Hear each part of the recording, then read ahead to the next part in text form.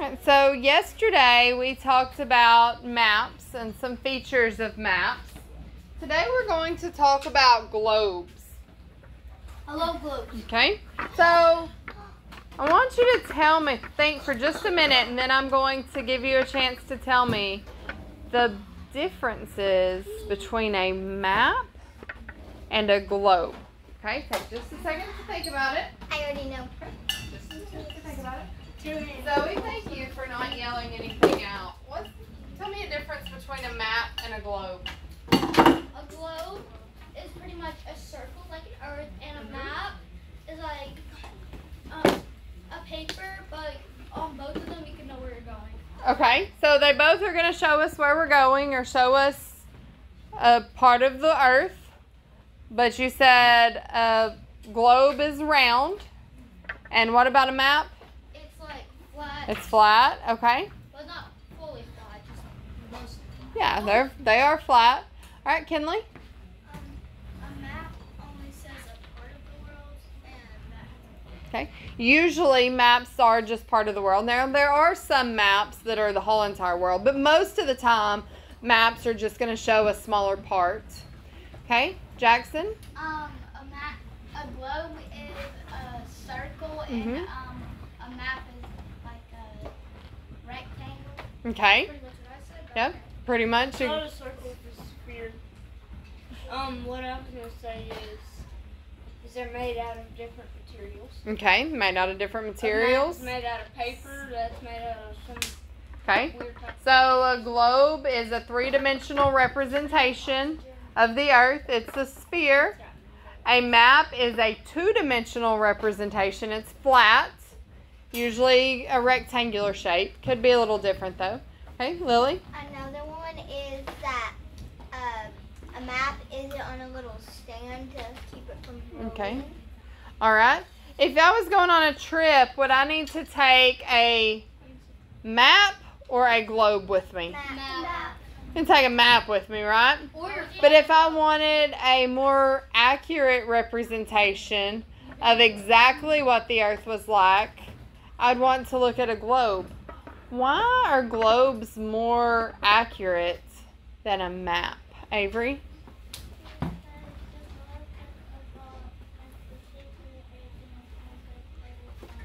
Yeah. Globes are the shape. Our earth is round. It's just like a globe is. So that makes globes a little more accurate. Maps have some distortion because they're taking a three-dimensional object and flattening it out to make it a two-dimensional flat object. All right, so let's talk about the earth. Yes? I don't think the earth is round. Okay, well, there's a lot of people that don't think that. I know the earth. Okay, we're not going to get in an argument of whether the earth is round or flat. We're going to just learn about these lines that are on the globe, okay? So, here's the thing about globes. They have some lines on them. They're imaginary lines that aren't actually on the earth. But they are important things that we use to help us determine location. And it also divides the earth up into some different parts. So we're going to talk about that. The first imaginary center that we're going to talk about is called the axis. And here's the word axis. And the axis goes through the center of the earth. That's what the earth rotates on. So looking at this globe that I have here, here's my globe. I'm pretending that the axis goes from this little ball here to this little ball here. And that's what makes the earth, that's what the earth rotates around. Why do you think that it rotates in the center instead of way over here on the side? Blake? If it rotated on the side, then one would be rotated more than the other. Yeah, exactly. So the axis is directly in the center, and that is how the earth rotates. It rotates in exactly the center of the earth around. So that goes through the middle. You can see this doesn't really have a bar in it, but you can see how it was holding holding this on and making it rotate through the middle. Okay? Cool. So that's one of the imaginary lines that we can think about on a globe. Another imaginary line is called the equator. And the equator runs around the center of the earth. So here on this map, on this globe, is the equator. It goes all the way around the center here. It's separated. Okay? The equator runs through the center of the earth at 0 degrees latitude. Okay? So we're gonna talk about latitude and then another word in just a second. But I'm going to circle latitude. Latitude goes across like a ladder. Those are the lines that go across. Okay? I'm going to draw kind of a ladder here. That makes sense. Okay, good. Okay, so latitude is like a ladder. The lines go across like the steps of a ladder. Okay? So the equator, because it goes across this way, it divides the earth into two separate hemispheres or two equal parts. It divides it into the northern hemisphere that's above the equator and the southern hemisphere that's down here below the equator. Okay? Does that make sense? That if it's going this way, that it would divide it into north and south? Okay, and that's the middle, so it's at 0 degrees latitude. It's going across like the rungs or steps of a ladder. All right, then there's another imaginary line. And that imaginary line is called the prime meridian. And instead of this imaginary line going across, this one goes up and down. Runs right through here. But you can't see. Okay. So it's called the prime meridian. It runs from the North Pole down to the South Pole. So if it's going this way, it's also splitting the earth in half into two hemispheres.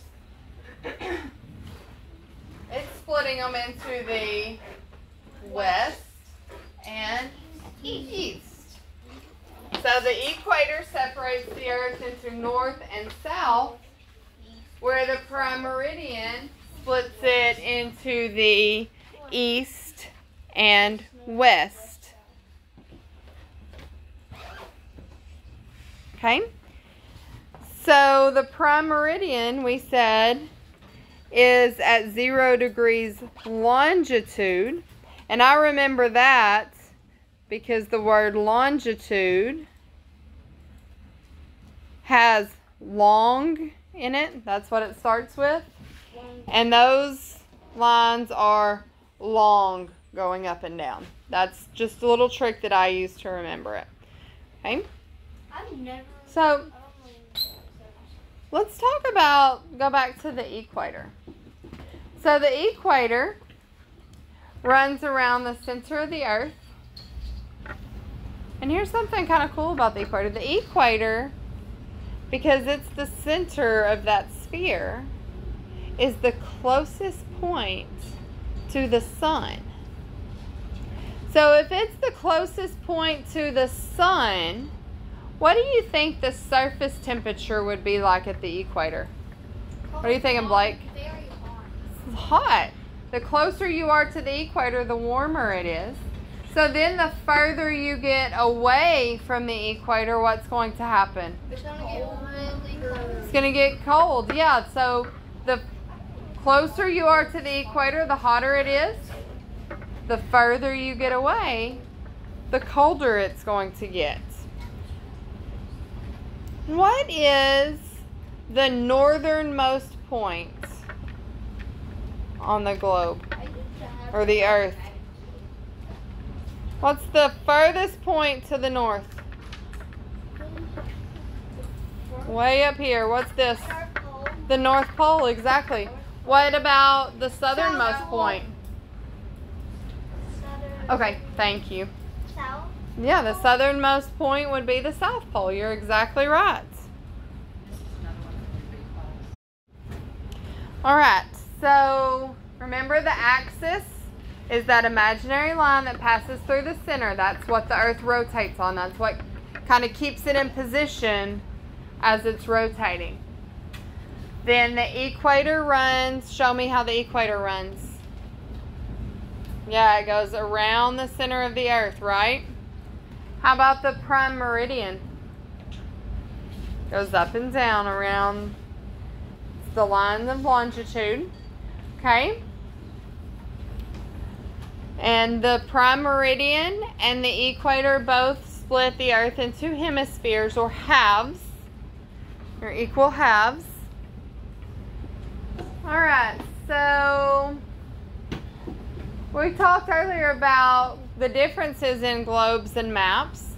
So why is a globe more accurate than a flat map to represent the Earth's surface? What could I put here on why is a globe more accurate? Blake? It has direct, like, you could look at a country and it would tell you the states and cities in that. Okay. Not just, like, not just some of the cities or some of the states. Okay, so the globe is going to show you the whole entire Earth. What else, Connor? It's a circle that makes it more accurate. Yeah, it's a sphere. It's a three-dimensional sphere, just like the Earth is. So the scale is accurate.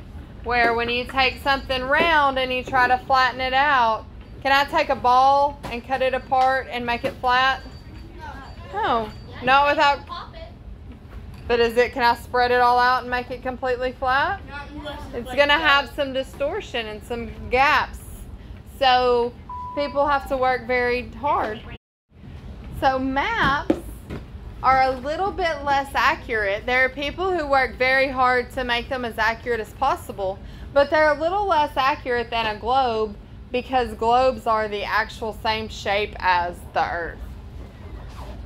So what is the name of the line, the imaginary line that the Earth rotates on?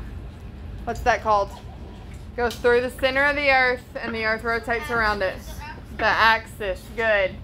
What's the name of the imaginary line that divides the Earth into the north and south? Equator. Very good. So the equator, is it at 0 degrees longitude, 0 degrees latitude, or 180 degrees longitude? Remember, latitude is like the ladder, the steps on a ladder. So 180 degrees latitude. it's actually 0 degrees latitude. At least I got the bottom. It's 0, it's the middle, so it's 0 degrees latitude. And it tells you that if you go back when you're on your page, if you need to go back on the page that talks about the globe lines, it actually tells you that. But remember, latitude's like a ladder rung. It goes this way, so that'll help you. Okay, then the prime meridian, is it the imaginary line at 0 degrees longitude, 0 degrees latitude, or 180 degrees longitude? 0 degrees left. 0 degrees Longest. longitude. It's the long lines that go from the top to the bottom. Okay? So the prime meridian is the one that goes long way, splits it into the eastern and western hemisphere. So, because it's going from north to south, it's dividing which two directions? I just told you. Eastern and western. The eastern and western. Okay? What is the northernmost point of the Earth's axis? The very top. North Pole. North Pole. Southernmost point is the South Pole. South Pole. Alright? Which imaginary line runs all the way around the Earth? Equator. The equator. It does that 2 times. What happens to Earth's surface as you travel further away from the equator? The further away I get, what happens? It gets colder. The surface temperature gets colder. Alright, any questions about this? Alright. I want you to get signed into Google Classroom.